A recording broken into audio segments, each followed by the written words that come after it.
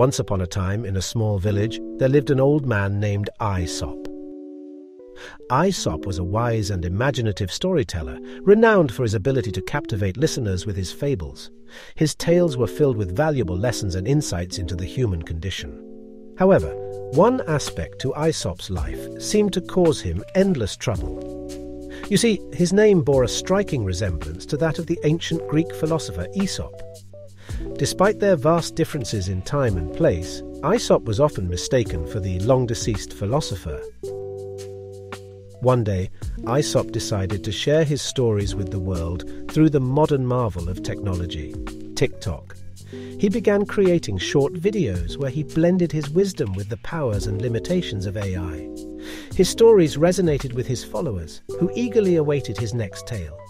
But alas, the TikTok algorithms, designed to maintain order and uphold community guidelines, mistook Aesop's intentions. They perceived his videos as impersonations of the great philosopher Aesop. His account was promptly banned, leaving him bewildered and disheartened. Determined to correct this glaring oversight, Aesop appealed the decision, explaining the obvious confusion. He emphasized that he was not attempting to impersonate Aesop, but merely sharing his own unique tales inspired by the interplay between AI and human wisdom. Days turned into nights as Aesop anxiously awaited the decision. Finally, the response arrived. With bated breath, Aesop opened the message, hoping for a fair resolution. To his dismay, the decision was once again a banishment of his stories. It seemed that the powers that be on TikTok were bound by inflexibility, unable to comprehend the nuances and distinctions he presented.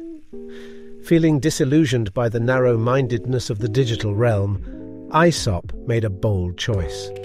He decided to abandon TikTok and seek solace on YouTube, a wild platform where anything goes. There, he could freely share his fables and reach those who appreciated his unique perspective.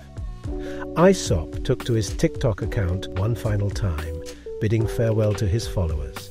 He explained that if they wished to continue enjoying his stories, they were encouraged to follow him on YouTube. Aesop hoped that his loyal followers would flock to the new platform and like and subscribe. The moral of the story: technology, while a remarkable tool, must be wielded with discernment and human sensibilities. But at least China is no longer watching.